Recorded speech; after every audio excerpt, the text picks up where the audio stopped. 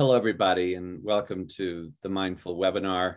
I'm Bryan Welch, CEO at Mindful Communications, and it's my huge honor today to have as a guest Diana Hahn, Chief Medical Officer for Unilever, a company that generates between 50 and 55 billion euros a year in revenue and operates in over 190 different countries. Diana, thanks so much for joining us.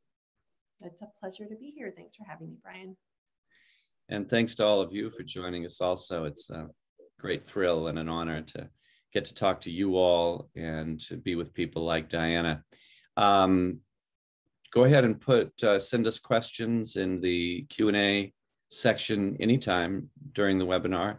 We might not have time to answer all of them, but we're interested in having a conversation. Diana, prior to joining Unilever, was Chief Medical Officer at GE Appliance, and she's served in similar roles in several very large blue chip companies. She is, I believe, an OBGYN by training, right, Diana? Wow, internist. Close enough. An internist? Mm-hmm. But you've delivered some babies.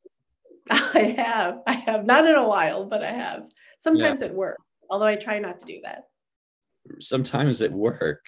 You mean as right. Chief Medical Officer, you've delivered a baby?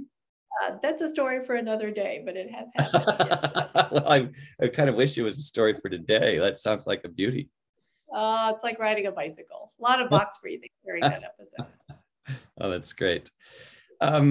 So for the benefit of all of us, what does a Chief Medical Officer in a giant multinational consumer product company actually do? Well, that's a great question, Bryan. And I think the reason why I'm with Unilever is that I can do anything and everything that makes sense with respect to supporting our employees, their families, the communities we serve, and also our brands as well, because Unilever itself over the last several years has been leaning in much more in terms of health and well-being products.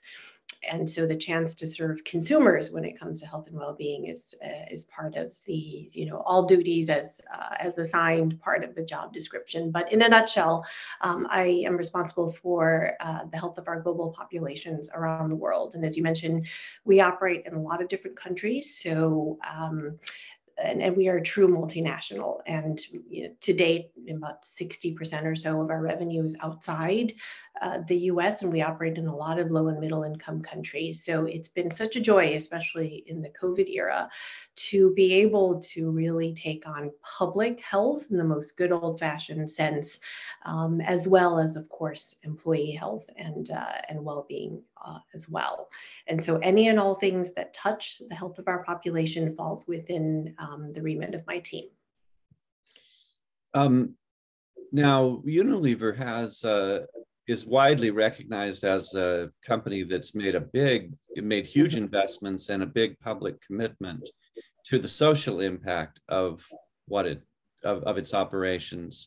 It sounds like that becomes part of your mandate, part of your assignment as well. How does that work? I mean, in what ways does the Chief Medical Officer address the health of the communities in which Unilever operates?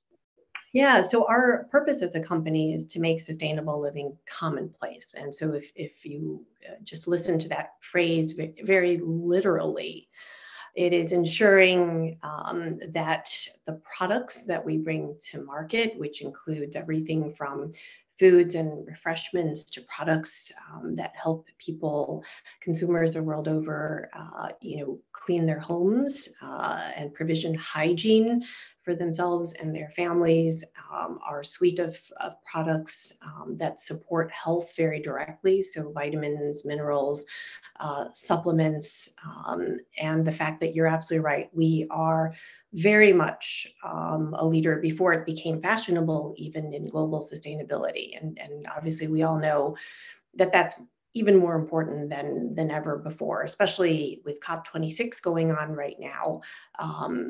We've articulated very clearly a public position in terms of what our goals are with respect to the health of the planet, the quality of life for the people on this planet, and to know that we have a responsibility to do good while we're doing well. And so then where it touches my team and our work is that, of course, our employees live in communities all over the world and are impacted by what happens locally and hyper locally. And so when we operate in a country, in a community, very much our mission extends beyond our four walls, not only to what we provision for health and well-being in the workplace, but of course, knowing that an employee's health and well-being extends very much into what's happening environmentally as well. And so certainly social determinants of health would be a great example of something that we have tackled for a long time now, but have been tackling at much greater speed and depth around the world. And it's very much been the case that COVID-19 and just the COVID era that we will live in for, I think, for a long time to come yet, in that very long tail of COVID, that we have to invest in the communities that we serve. And so whether it's in India and other LMICs and bringing our hygiene products very proximately upstream to educate and engage with parents as they are expecting their children, when they're very receptive to conversations about health and hygiene and vaccination and doing our part there, whether it's tying in telehealth services as something that we provision for employees who purchase our soap products. For example, our Lifebuoy team has done a tremendous job bolting on telehealth to the products that we sell. Those are just a couple of examples to the work that we do with the large global NGOs, whether it's the World Health Organization, UNICEF, the Gates Foundation, many other NGOs around the world, and just truly leaning into the responsibility that a corporation has to the health of its employees, their families, and the communities that we serve.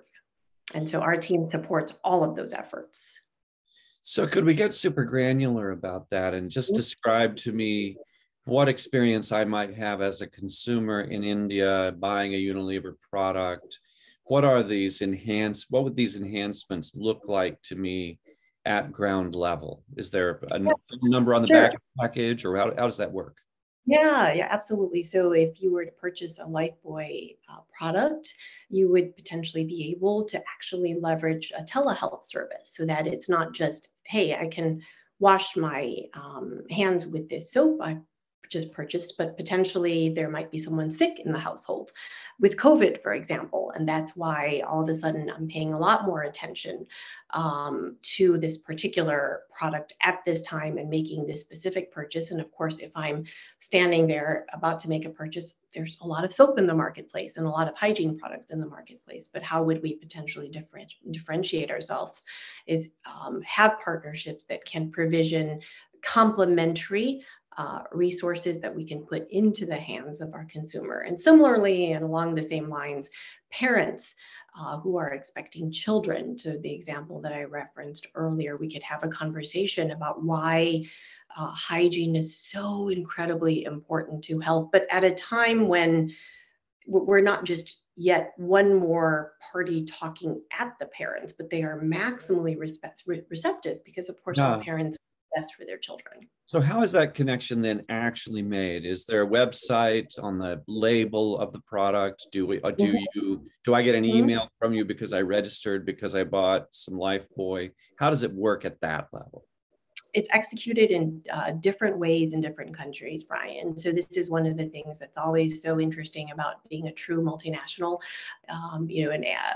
It literally depends on the market that you're in, the country in terms of the execution.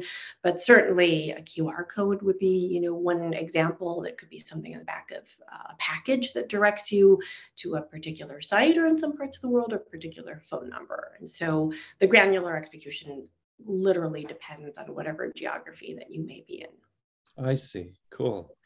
Um, then the other part of your responsibility at Unilever is supporting and enhancing the health of the workforce. How many Yes. people work for Unilever? There are about 400 Unilever brands or something like that, right? Oh my goodness, I've lost count. We certainly have our mega brands, and then we have brands, in different geographies. And some of our brands actually are known by different names in different markets. So, for example, deodorant would be an example where in the U.S. Consumers here would know us as, Degree, but in the U.K. it might be the same product or same-ish product, but known as Rexona. So we do have lots and lots of brands across lots of segments for consumers, but we have about 50,000 employees today. And how does your responsibility manifest itself then across that workforce? Yep. And so I lead the global health and well-being team. And so as the global part of the title implies, I do have cross geography responsibilities. And so my team will then partner. So it's bidirectional always, when you are part of a multinational. Of course, there is no such thing as a one size fits all strategy, nor is there a one size fits all execution, as we were talking about in the consumer context, for how we do what we do when it comes to supporting health and well-being. But we spend a lot of time listening, understanding, speaking with our teams, reading in terms of trends on the ground, and then simply then work through what a global strategy is, what the priorities may be for health and well-being, and then to develop key core capabilities, particularly from the digital side as well as the service partnership side. And then our teams, so I have teams on the ground in different geographies. Those teams would then take that co-created strategy and the co-created set of capabilities, but then customize for what is particularly relevant for the segment of employees on the ground in a particular market. And so whether it's making sure it's culturally sound and will resonate, linguistically, of course, has to be aligned to our populations locally as well. And so it's very collaborative. And that's one thing that is really, to be honest, incredibly rewarding. It's not a top-down approach to setting the strategy for health and well-being. It is very much collaborative and bidirectional and constant sensing and listening directly to our workforce in terms of whatever their needs may be. And it very much varies depending on the geography.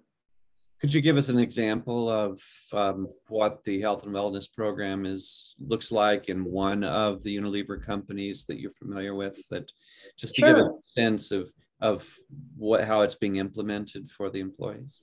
Yep. So the part of the strategy that is uniform across the portfolio and across the geographies is whole person health. Obviously, that's not a new concept.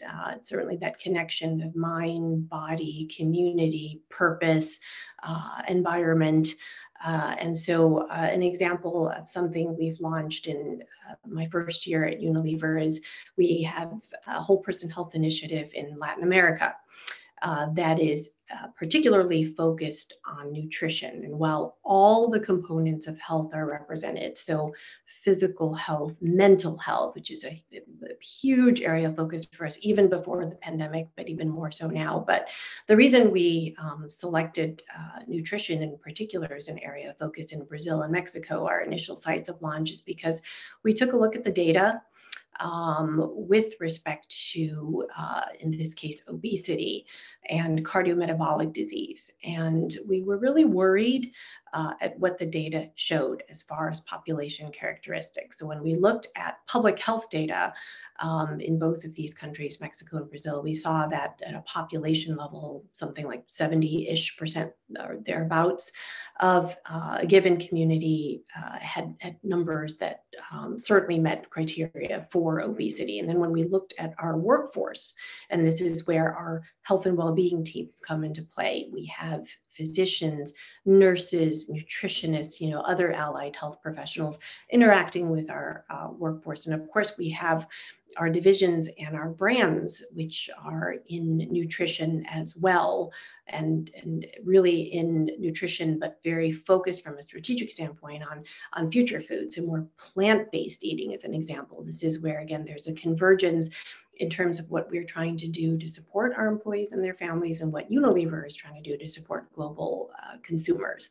And so here, the execution of whole person health included working with big NGOs like GAIN, for an example, and focused on making sure that we could benchmark against nutrition standards, and then from there assess ourselves with respect to our work sites and the quality of nutrition that we were providing to our workforce, many of whom were, of course, eating breakfast, lunch, or at least lunch or dinner with us, and to ensure that from a nutritional profile standpoint, that we were adhering to the very best of standards of nutrition for the workforce.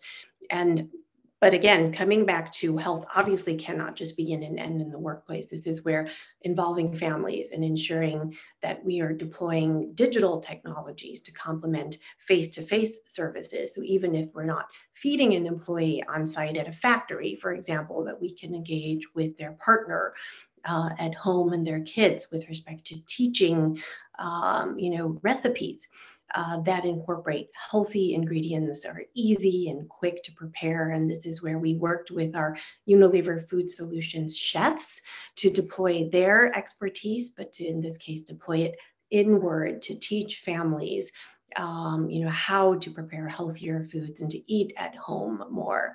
And so this is like cooking classes, cooking classes on sites, things like that. Virtually as well. And similarly, when it comes to physical activity, being really sensitive to what the populations in this country enjoy. And so dance is actually a big part of the culture. And so as an example, from a programming standpoint, there are all sorts of group activities and classes, Latin dancing, that sort of thing, that our employees really gave us feedback that they love. And when, obviously from a distance, I live here in the US, for me to be able to have a virtual line of sight to these classes, to these employees, and to see the joy, in terms of moving their bodies and being able to participate in a way that was really culturally resonant, is very much what we focus on, is ensuring that it's appropriate for a population, interesting for a population, that certainly drives engagement and stickiness as well. Have you joined in the Brazilian dancing at any? I do love to dance, I have to say. It's when my daughters have seen it when they're home, let's just say they have quite a bit of fun with it. I'll bet. Yes. What about mindfulness? Since that's always one of our favorite subjects here. Are there mindfulness programs within Unilever? You're a meditator, aren't you? I am. So both individually and at an organization level, mindfulness, emotional well-being has just been something we focused on for years and years and years. Well before the pandemic, mental health has been very important. I mean, we certainly saw what the global public health data showed. We certainly heard from our employees, because we do a lot of sense checking with our employees. We're in touch with our employees on a monthly basis, so incredibly regular insights. And we knew that emotional well-being is incredibly important. And so we've launched a number of different initiatives, mindfulness being one of them. We're training our employees and actually putting them through a curriculum so that they develop skills.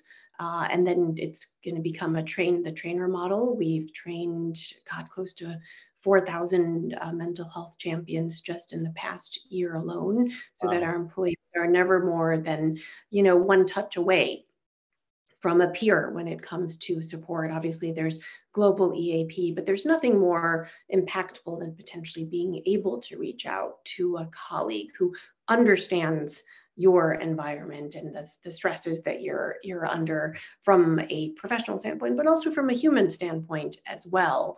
And then we've also launched tools for teams, knowing that a lot of health and well-being is very interdependent on what's going on with a team. Certainly we're interacting with our teams as much as our families, Monday through Friday, and in some parts of the world, other days of the week as well. And then focusing on team energy and psychological safety. So these are all initiatives that we have been hard at work on, and we do not believe in just running discrete campaigns, and it's a campaign of the day or a campaign of the year. These are commitments that we've made for some years now, and each year we continue to build a stronger foundation and expand the breadth of our reach to our workforce and the depth of our support as well. Is it challenging to get employees around the world from so many different cultures engaged in mindfulness activities in particular? I have to say it hasn't felt that way for our teams. We have found a real hunger for this kind of support. And it's actually been, in fact, relatively easy to bring these initiatives forward. Our leadership team is incredibly supportive of these initiatives, recognizing the need globally to make sure that we're equipping as many of our employees as possible with the skills, to be present, mindful, especially in these incredibly difficult times we've all lived through as a global community these last couple of years. And so it hasn't been difficult. We've tended to get traction relatively quickly, but I honestly think that's because we've been on this journey now for several years, well before the pandemic. So these are not new concepts to us or to our workforce, and we talk about it all the time. Are there metrics Unilever's been involved in mental health activities for its employees for a number of years. Are there metrics that you follow to look for evidence that those programs are beneficial? Yeah, the metric probably that we can report on the most consistently comes directly through the voices of our workforce. And so I mentioned that we sense and connect with our workforce really, really regularly. So literally every month we are sense checking with the workforce. And a lot of the questions are very focused on health and well-being, and we assess directly from our employees, do you feel that you are able to speak up when there is a challenge from a mental health, emotional well-being standpoint? The tools for teams and our team energy tools are all focused on psychological safety and scoring what a baseline would be for a team at T0, and then obviously at any T1 that a team can choose to reassess and look at itself. We do look at the progression over time, and for the bottom 30%, those are teams that get extra coaching from our well-being team. And so we've seen the metrics improving throughout the pandemic, which we're really happy about, because these have been, of course, very challenging times that we've all lived and operated under. For sure. Mindfulness training in particular, how do you deploy that? I'm probably hard to generalize across a company the size of yours with its diverse geography, but it's as an example of how a company can deploy a mindfulness program for the benefit of its employees. Yes, so we have partnerships here from a training standpoint. So it is actually live training with an expert. So it's very experiential. So it's not just, hey, watch a video or read a blog, even though we have plenty of that as well. There's also content that can be consumed. But I was referencing earlier our mindfulness champions that we put through. These are individuals who've gone through pretty intensive, comprehensive training so that they emerge from that training having been through the experience of, and there's sort of lots of exercises, of course, that those individuals go through, and then they will then from there train the trainer. And that's been a very common model of ours, Bryan, is when we roll these initiatives forward to try to tackle them with pretty significant depth and to equip people pretty deeply with the skills that they need. Yeah. And it's, I assume the mindfulness programs are optional for the employees. Is there any sort of mandatory element of it all, or is it just something that's offered and then people show up? So that's an answer that has two components. So Unilever has embedded within its leadership framework or standards of leadership. And within the standards of leadership are, of course, presence and mindfulness. And so we actually assess our workforce, particularly at the management level, on these standards of leadership. And so there's a whole very formal process around that.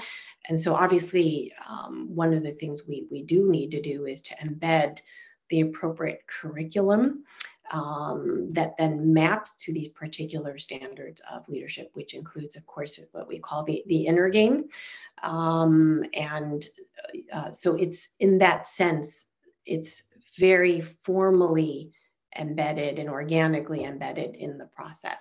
Now, in terms of if someone doesn't join mindfulness course and training and doesn't become a mindfulness champion, are there consequences? No, I mean those kinds of initiatives where we deeply train individuals are voluntary.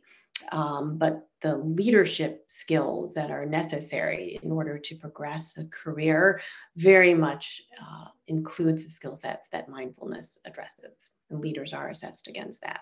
That's incredibly, and I had no idea, and it's incredible.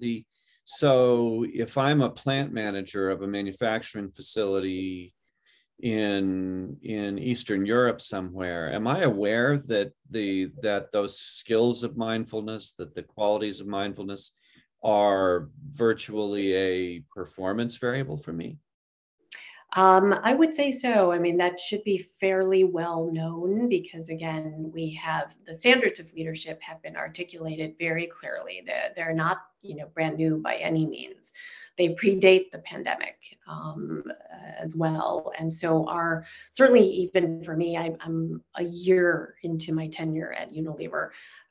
Before I joined, during the interview process, I was made aware of our standards of leadership, and which very clearly articulates the importance of that mind-body connection and attending to the mind and body as a prerequisite and an enabler, if you will, of good leadership. And we have training, our learning and development team, they've done an amazing job at developing a curriculum to support and enable those skills. And when we have conversations about performance, we are very much incorporating conversations about health and well-being very formally. And how would you articulate the values of mindfulness practice to leadership, to health? How do you articulate those benefits? Yeah, so I think, there's about, 1 million different definitions, if not more, of mindfulness out there. And at so least, for me, yeah. At least. So for me, when I think about mindfulness, I think about it this way. It is really the interactions and connectivity across the mind, the body, and the environment as well, that then enable calmness and clarity. So that's how I think about it. I think in this COVID era that we will continue to live in for some time, where there's so much uncertainty, there's so many crises, there's so much paradox that we ask any individual human being to be able to process and digest and make sense of every day. A state of calmness and the clarity that results, I think, is incredibly both enabling as well as empowering from a quality of life standpoint and quality of health standpoint, which then clearly translates over to business performance. So when I see leaders who are successful and really amazing, inspirational leaders, it's almost always the case when you chat with them that they absolutely practice mindfulness very deliberately every single day, because it takes work, and it takes work for a very long time. I mean, one day it does become more natural and it doesn't feel like work anymore. It's as natural as breathing. But I would say that calmness and clarity that results from mindfulness practice is a huge, huge, huge gift at the human level. And then obviously when you roll up a lot of humans together who are driving a business at that level as well. Is it possible to meditate at work in some of Unilever's offices and plants? Yeah, absolutely. We, whether it's a manufacturing environment or an office environment, it's very much been the case that we have quiet zones our employees can retire to. And as we are designing our offices for the future of hybrid working, we are literally formally including in the design process the physical infrastructure necessary to support the practices of mindfulness. What happened to the old industrial engineering beliefs around staying at your desk and keeping your nose to the grindstone? This idea of a quiet place for employees to go to take a break? Yeah, no, again, in the year I've been with Unilever, I have never encountered any of that mindset at all. And again, this is where the years of investment and belief systems that are very core and very real. I think we've probably, if there are individuals who feel that way, let's put it this way, I haven't met them. Yeah. And how do you think Unilever became the kind of company it is? I mean, I've been aware of Unilever for years, in part because I became aware that it had certified numerous of its companies as B corporations. That's right. A process that's very rigorous, can be very expensive. And at the end of the day, you're being judged by B Lab for how socially and environmentally responsible your practices are in public, which isn't something a lot of companies go for. And certainly no other consumer products company on the scale of Unilever even approaches its social conscience and its environmental practices. It sounds expensive. I mean, how did a huge company like Unilever become a leader in that way? Well, I think this probably starts at the origins of our business. And so I was just in the UK a couple of weeks ago, and I visited a place near Liverpool called Port Sunlight. So Port Sunlight is where the Unilever business originated in the late 1800s, when Lord Lever founded a company that makes soap. And so there was a dude whose name was Lever? Yes, indeed. I didn't know that. Lever, and eventually he became a lord, as I understand it. Awesome. Yes, and so when he founded this soap factory in Port Sunlight near Liverpool, he built an entire village of many hundreds of homes, which are all standing today. They're actually, you can Google it, Port Sunlight. It's fascinating, but that concept of a company needing to invest in its workforce, needing to care about the community that it operates under, is the core, of our DNA as a business. So the very origins of the company were founded on doing good as we were trying to do well as a business, because the two are fundamentally intertwined. And so that ethos has been shared by generation after generation after generation of leadership. And our current leadership is absolutely no different.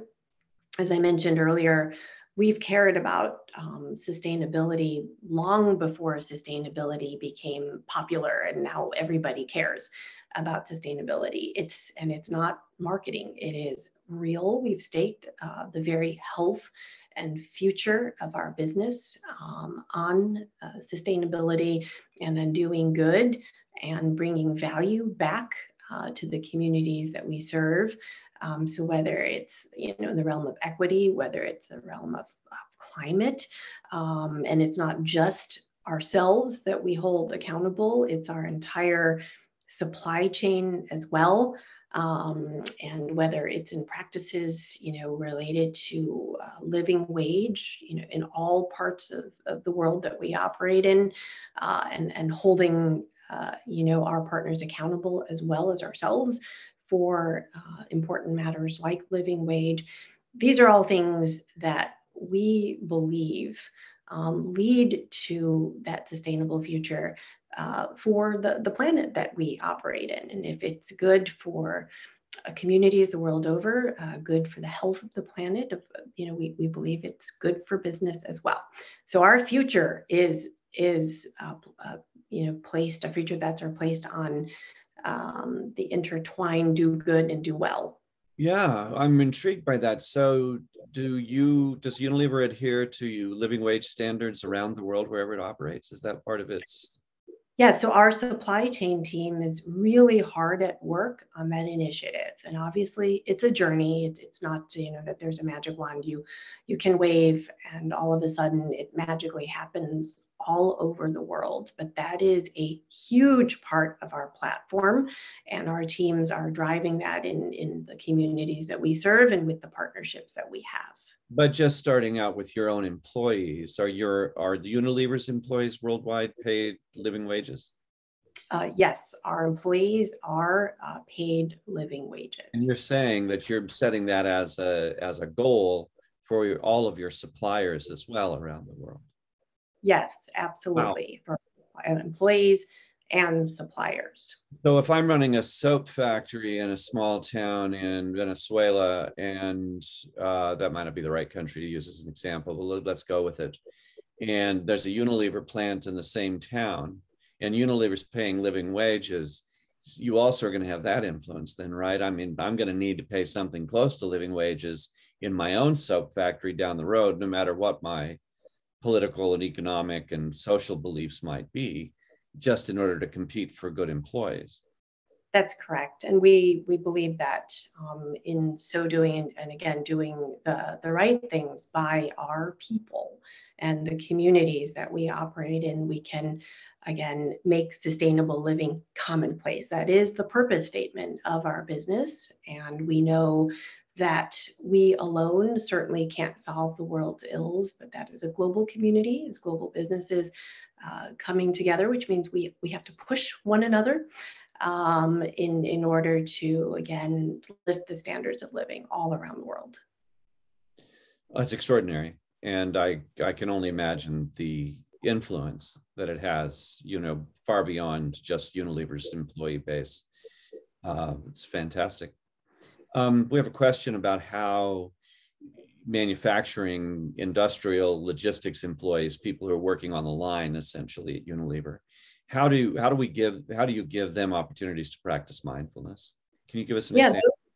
Yeah, absolutely. So our whole person health initiatives that have been refreshed actually since I started, it's been a major initiative of our team, has actually focused on the manufacturing workforce first versus, it's much easier, of course, to focus on salaried office employees because just practically they're easier to reach.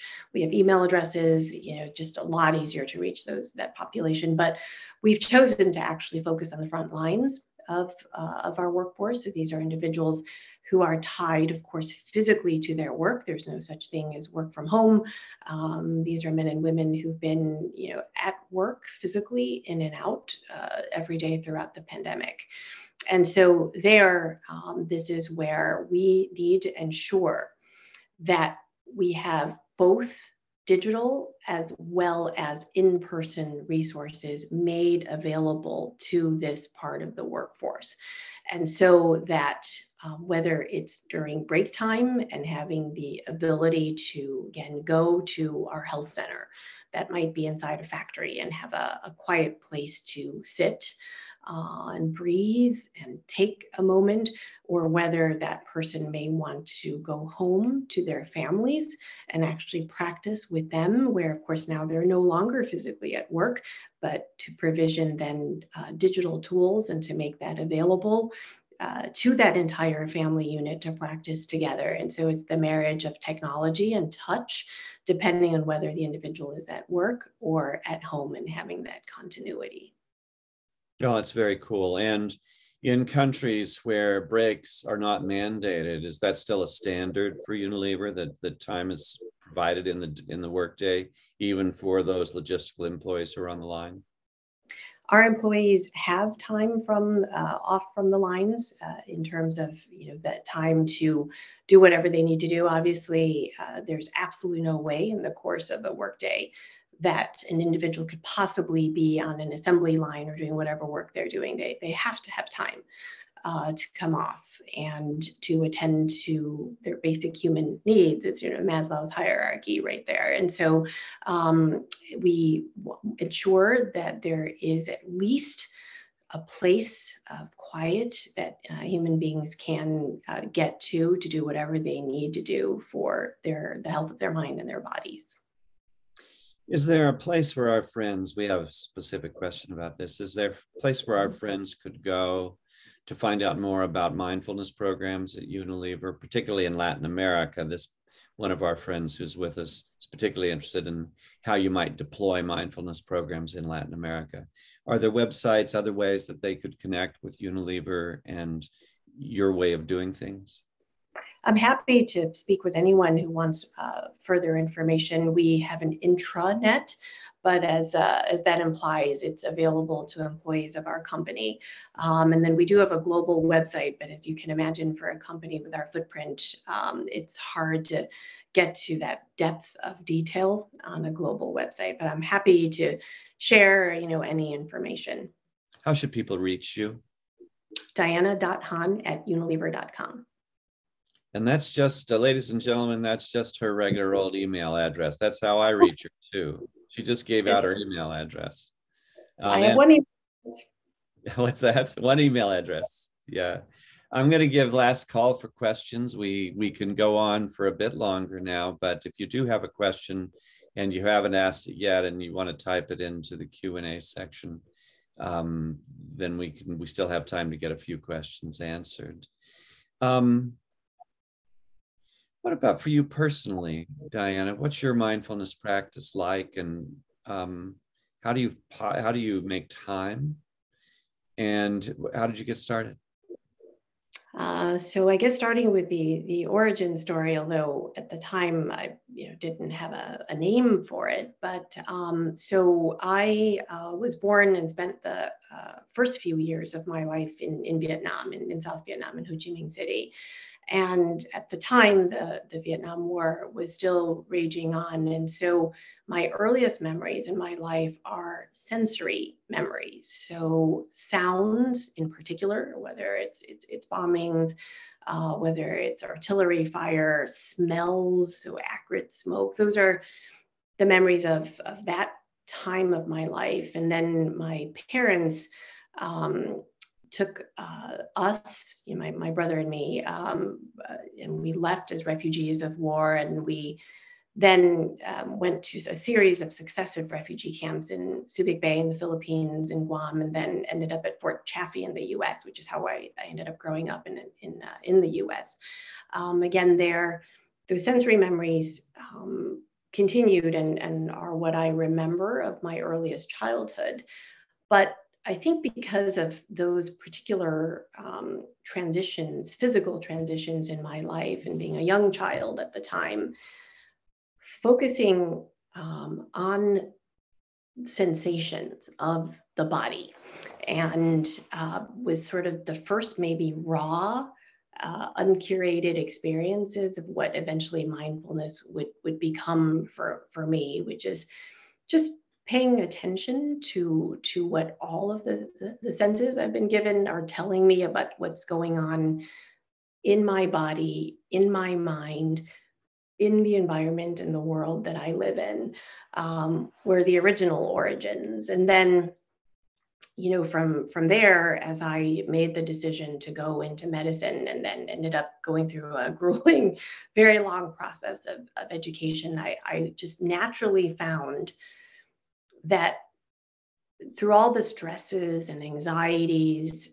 of the kind of training that medical training involves, quiet places and quiet spaces were just naturally how I could keep myself calm and centered and keep my mind clear. And so sometimes actually to achieve a quiet place, from the time I was a teenager, I would just put my headphones on and listen to music. But there was something about listening to the right kind of music that I enjoyed that actually completely wiped my brain clear and clean, and nothing existed but this incredible, palpable enjoyment of that music, but yet the brain was not working, thank God. It was taking a break. Would that have been like death metal, or what kind of music?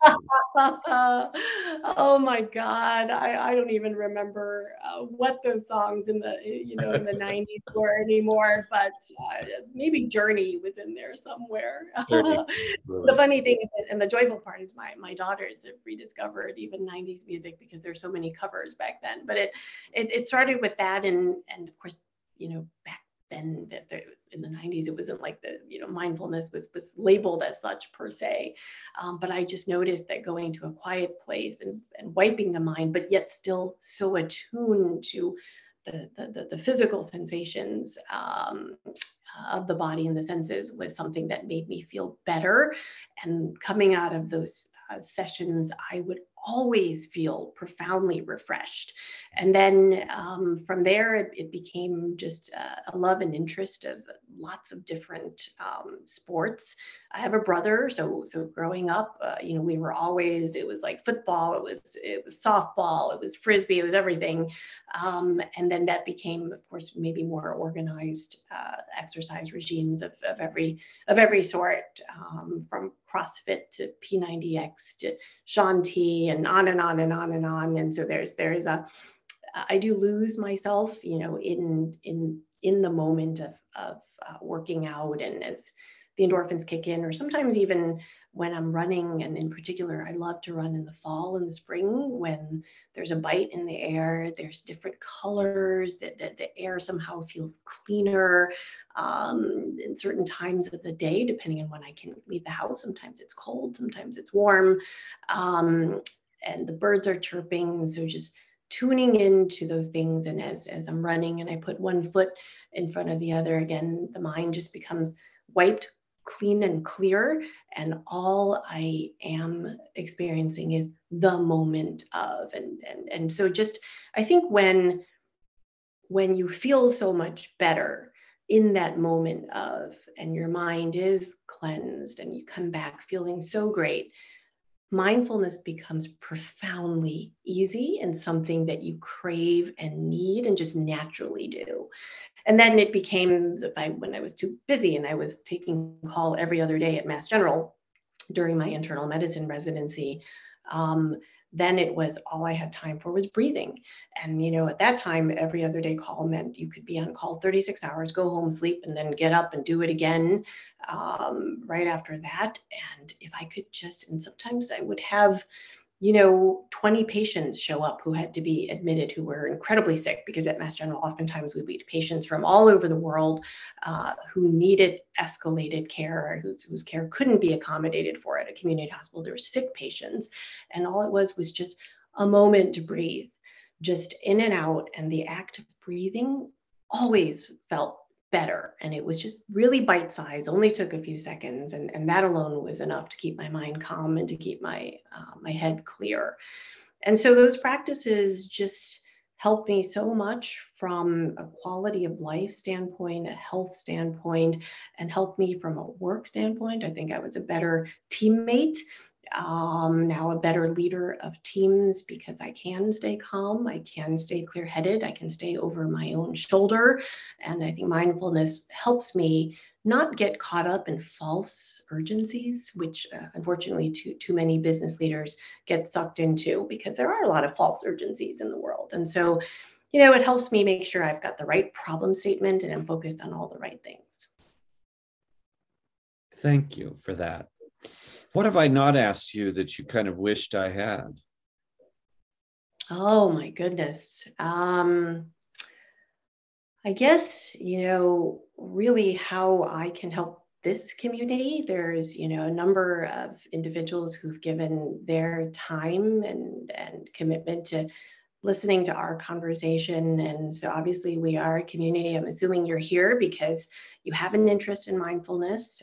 That's why I gave out my email address. It's just how can I be of help and be of service to those who've been generous with their time to join us today. Well, I think one of the things that's on a lot of people's minds, and we can tell we've received a lot of questions. Thank you all for participating. And one of the things that's on a lot of people's minds is how can they share mindfulness through their own jobs, through their own businesses? What's it like what are things that we can do in a smaller environment than Unilever's to engage our coworkers and our friends? Do you have you have some ideas about that? I do, and I'm certainly very empathetic that there are a lot of small businesses that may not be as deeply resourced as a giant multinational, but I think at minimum, it's pretty safe to say that the health of the mind and the body is universally relevant, no matter the size of your business. And COVID, among the silver linings, has only put a spotlight and premium on health and well-being. So I think the first order of business really is sensing what your employees are thinking and feeling and needing. And that's sometimes a matter of just asking. It is literally just asking and asking regularly and with sincerity and knowing what's on the minds of your workforce. We do that a lot, and that's how we know what to focus on.